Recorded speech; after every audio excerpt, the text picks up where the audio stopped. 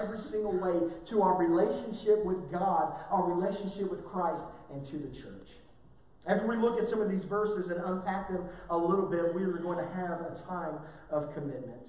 This morning we're going to get up and move around. After we look at these verses and we look at the call that God has put on our lives, I'm going to ask you guys to take a few moments and to consider this commitment seriously through prayer and reflection. And then when you're serious about this commitment, to come down and sign a document showing that you commit to these things. And we're going to go through all of this stuff.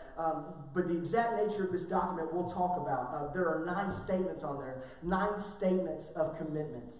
But that's not all. There's also tables set up in the annex that have papers on them to sign up for various events, missions, ministry, and donations. So don't get too comfortable this morning. I know how once communion's over and the kids get done, everybody kind of settles in a little bit. They're like, Richie's going to talk for about 25, 30 minutes. I can kind of chill out and get comfortable. Don't get too comfortable.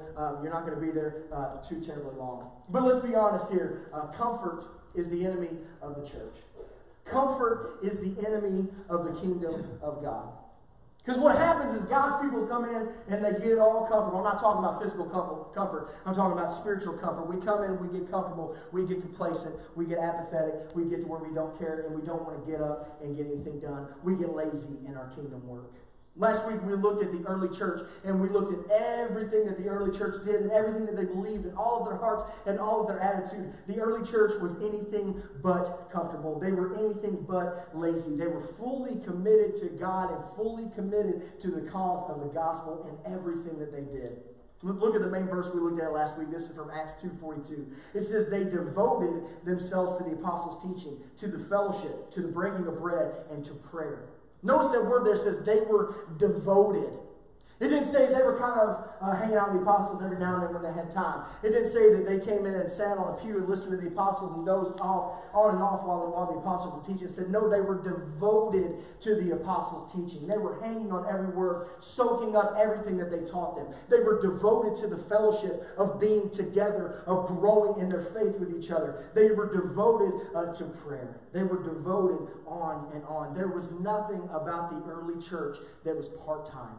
There was nothing about the early church that was flippant. There was nothing about the early church other than being all in.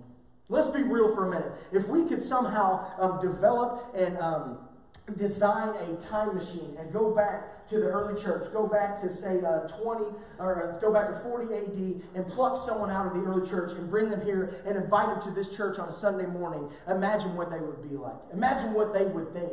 First of all, they would think it was awesome that we had the opportunity to meet in a building with awesome pews and a heating system. They would be thrilled that we have the freedom to come and worship outright. But that's where their being happy would end. They would wonder why we were only here for an hour. They would wonder why we were only together here for this 1 hour. They would wonder why we would go out into the community and go to ball games and go and get gas or go to the diner and not be preaching and trying to reach the lost. They would wonder why the gospel of Christ has such a small impact on our lives. They would wonder why we were so lazy and complacent at times. They would wonder what in the world happened. They would say that we had this great freedom to worship and talk about the gospel, but we're so wishy-washy with our commitment that we keep it to ourselves. Our commitment to the gospel is lacking.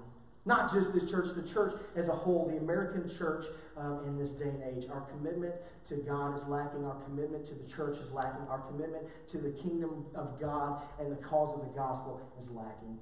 Look what Paul tells the church in Philippi in Philippians 3. He says, brothers and sisters, I do not consider myself yet to have taken hold of it.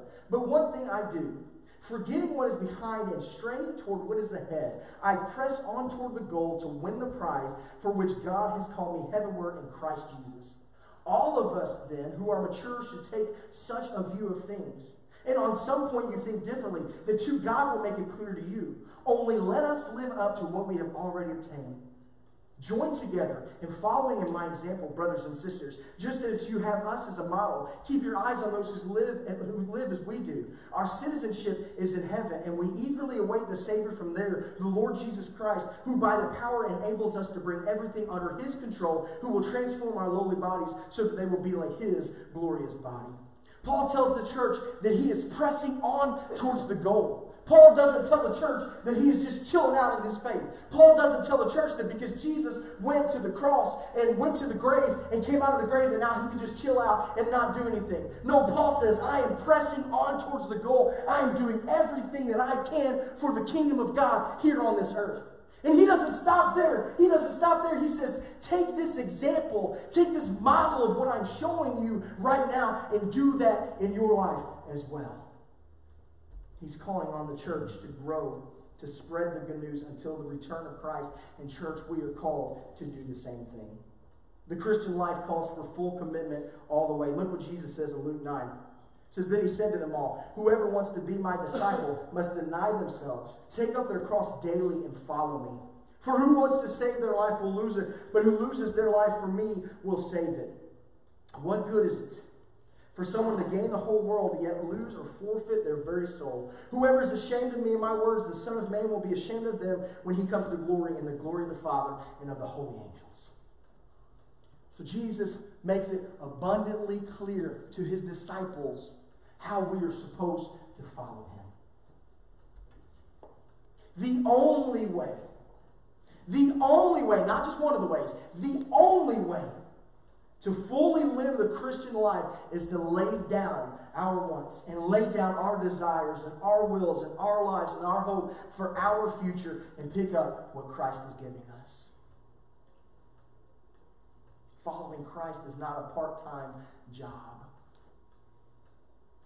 Later in the chapter, 3 separate people come to Jesus and they say that they're going to follow him. Look at these exchanges. It says, as they were walking along the road, a man said to him, I will follow you where you go. Jesus replied, foxes have dens, birds have nests, but the Son of Man has nowhere to lay his head. He said to another man, follow me. But he replied, Lord, first let me go and bury my father. Jesus said to him, let the dead bury their own dead, but you go and proclaim the kingdom of God. Still another said, I will follow you, Lord, but first let me go back and say goodbye to my family. Jesus replied, no one who puts a hand to the plow and looks back is fit for service into the kingdom of God. So Jesus lets these 3 people know exactly what it takes to follow him. Exactly what it takes. This first dude comes up to him and he's like, look, I'm going to follow you. We're good. And Jesus is like, dude, we don't even have a house. We don't have a bed. We don't have a pillow. We don't have a blanket. We have nothing. So in order for you to follow me, you're going to have to give up everything you have and come and have nothing with me. The second guy, Jesus says, follow me. He says, let me go bury my father. And Jesus gives him the most awesome response ever. He says, let the dead bury their own dead and come on and follow me. Now this sounds really heartless from Jesus, but the fact of the matter is this dude's dad wasn't even dead yet.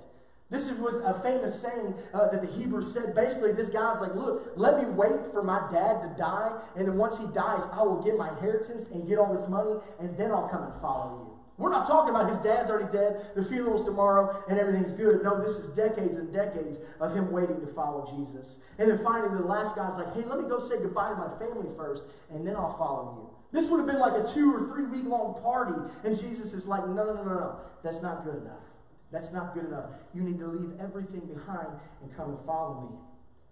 Following Jesus is all in, all the time, full-on committal. There's no way around it. Look what Paul tells Timothy. He says, but you, keep your head in all situations, endure hardship, do the work of an evangelist, discharge the duties of your ministry. For I am already being poured out like a drink offering, and the time of my departure is near. I have fought the good fight. I have finished the race. I have kept the faith. Now there is in store for me the crown of righteousness, which the Lord, the righteous judge, will award me on that day. And not only me, but all those who have longed for his appearing.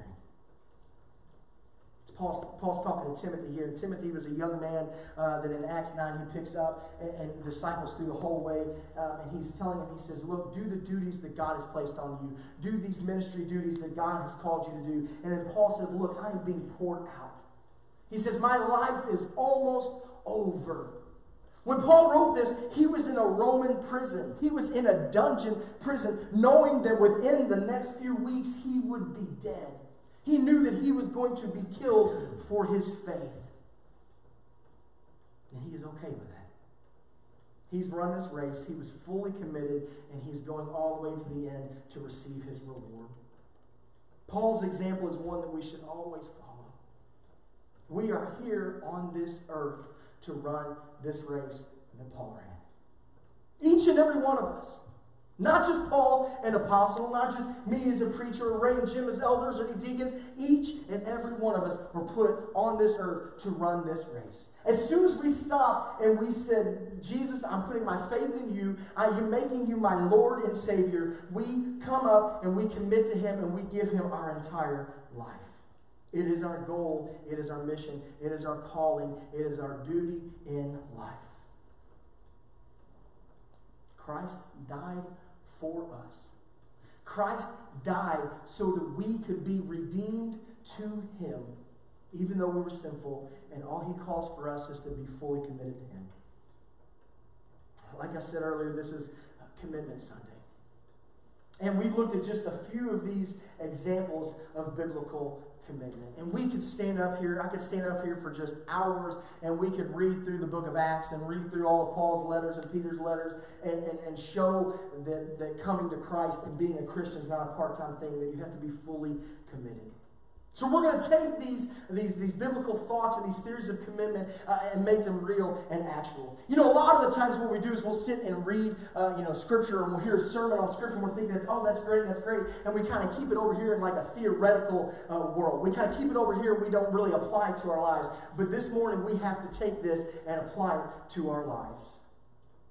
We have to actually come to the point where we are ready to commit, where we are ready to stop and say, I am all in. If you got a bulletin this morning, there's a piece of cardstock in there with this pledge of commitment that I talked about. And if not, I've got a whole bunch up here that you want to have. And there's also a piece of paper to my left up here, a big, long piece of paper. And this basically is just a pledge of commitment. And the guys at Staples did a good job printing this off for me. But this basically is just, there's 9 points on here. Simple things, fully backed up by Scripture. And I'm going to go through them one by one here in a minute. But once we get done, then you'll just come up and sign your name to that, committing to these things. The first thing that's on there, the very, very first thing, number 1, I commit to being at church. That sounds real dumb, doesn't it? That sounds like a no-duh thing, but then at the same time, it's kind of like, wait a minute, what if I can't be at church? Listen, you cannot grow if you are not at church.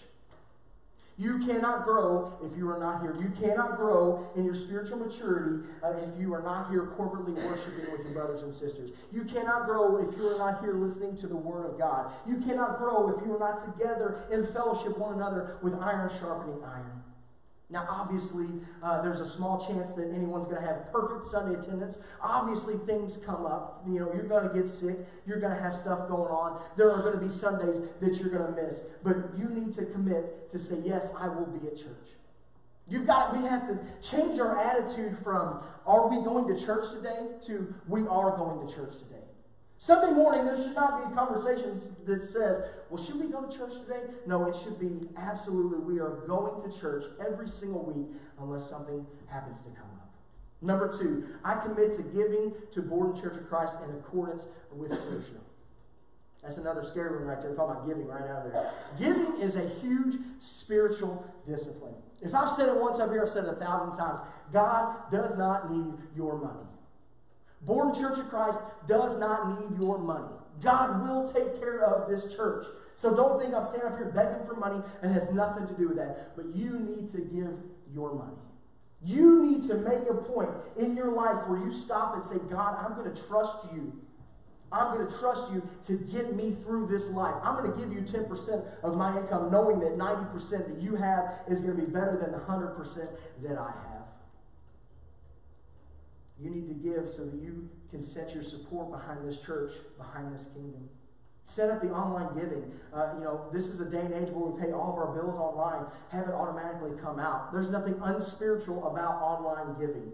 You are making a commitment to God to give a certain percentage to Him. Just because it comes out automatically doesn't mean anything different. Giving is a huge step in growth, and it has to be a part of our commitment to God.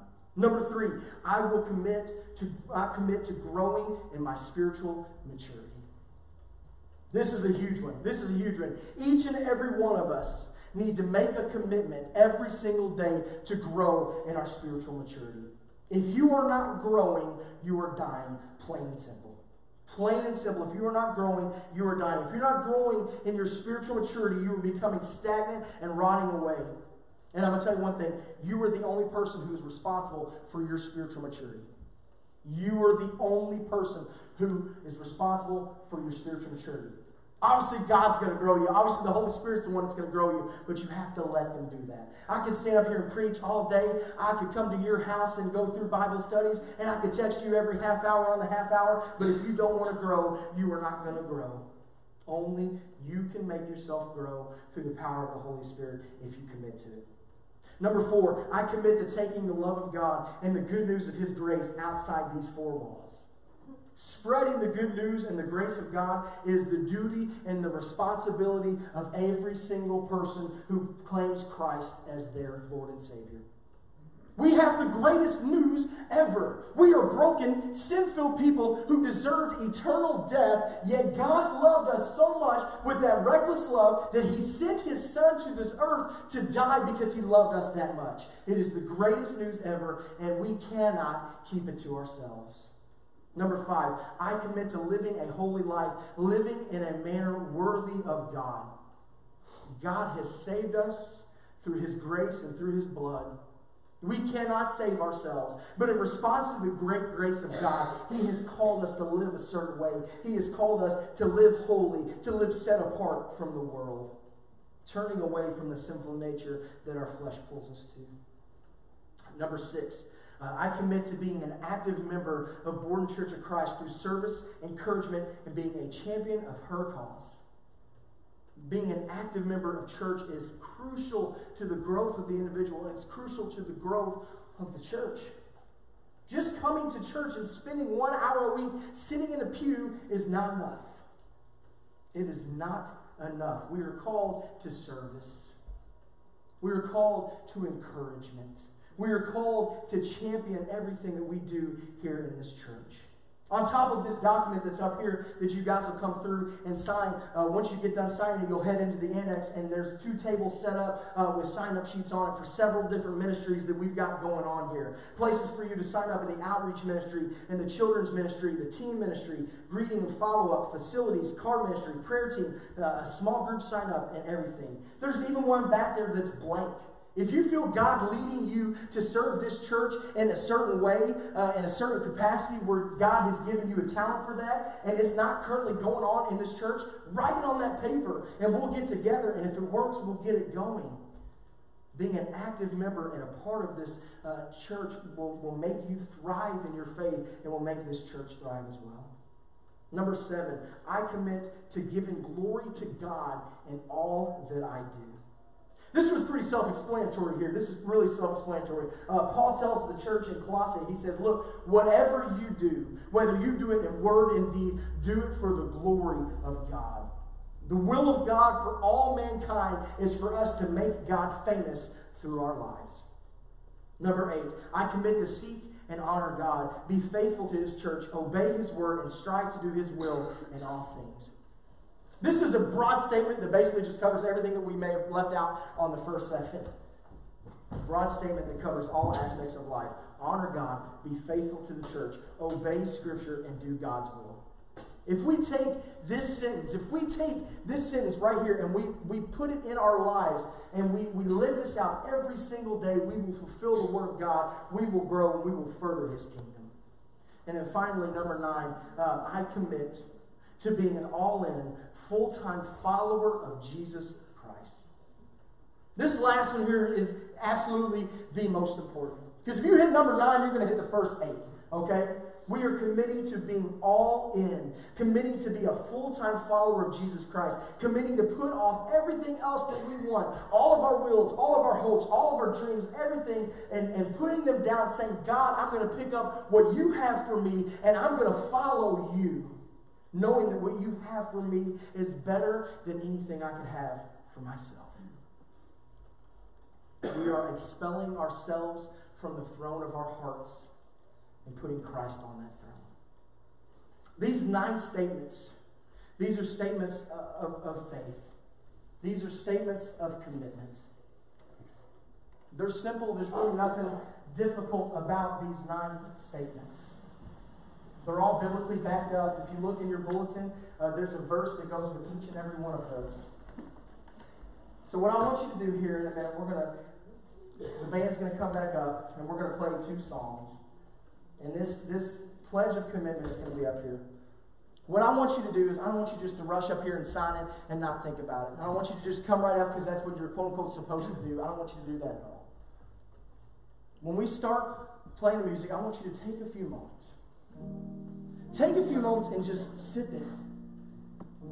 Just sit there for a few moments and spend some time with God. And talk to Him about these commitments. Talk to them about these 9 statements. Because the absolute last thing that I want you to do, the absolute last thing God wants you to do is just come up and sign this and not mean it. God doesn't want you to just come up and sign and say, yeah, I'm going to do that, and then not do it. He wants you to be fully committed to Him. Fully committed to the kingdom. Fully committed to the gospel. And fully committed to this church. Now, obviously, if you're visiting with us today and you don't want to come up and make this commitment, hey, that's totally cool. We're going to be singing 2 songs. Feel free to worship with all you've got while you're out there. But if you're a part of this church, it's time for the rubber to hit the road. It's time to draw the line in the sand. It's time to get up out of the pew and stand up and say, yeah, I'm all in. And when you're ready to make that commitment, come down and sign this sheet and then head into the annex and sign up for a few other things that are back there. Let's pray. Heavenly Father, we thank you for everything that you have given to us. And God, we're thankful that we have the opportunity to commit to you. God, you committed to us by sending your Son to die on a cross. There's nothing about your love that's part-time. There's nothing about your grace that's part-time. There's nothing about your love that is apathetic. You loved us so much as you sent your Son to die for us. And you've called us to a full-time, all-in commitment to you. And God, forgive us. Forgive us for the times in our lives when we didn't give that to you. God, I pray that your Holy Spirit will come in right now and convict each and every one of us and show us where we need to be committed to you. And God, I pray that as we look back on this day, we can see that this won't just be another Sunday, but will be a day where we all stood up. And because of that, the kingdom of God here in this community was furthered. We love you, and we're yours. And it's in your Son's name we pray. Amen.